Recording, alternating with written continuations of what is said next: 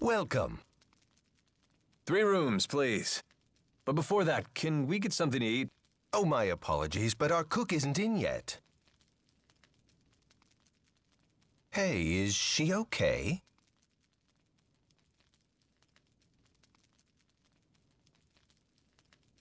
Can we at least use your kitchen?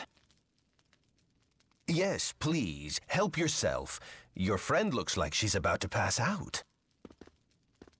My stomach, it really is growling. And here I thought that was just a silly human expression.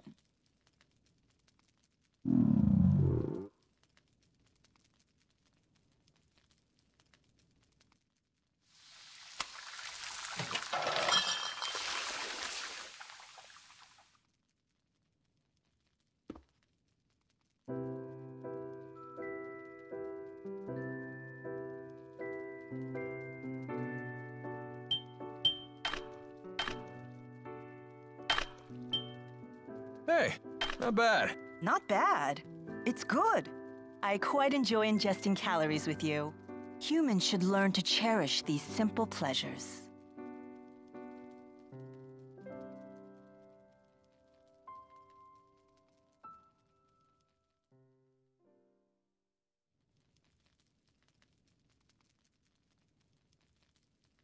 This might be her first time sleeping, too. And apparently she never ate before today, either. Who in the world is she? She claims she's Maxwell. That Maxwell?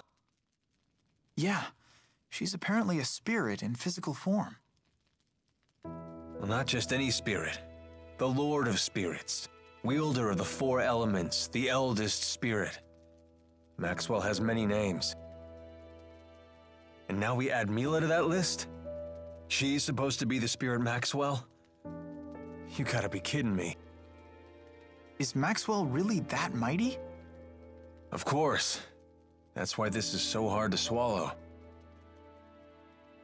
I grew up hearing bedtime stories about Maxwell.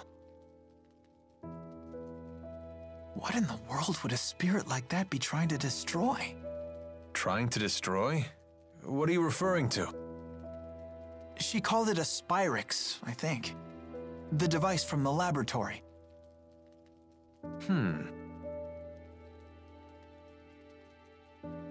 Maybe I should just ask Mila about it.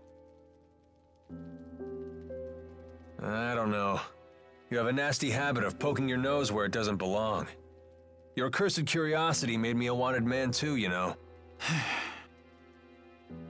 Well, think hard before asking, okay? Yeah, you're right.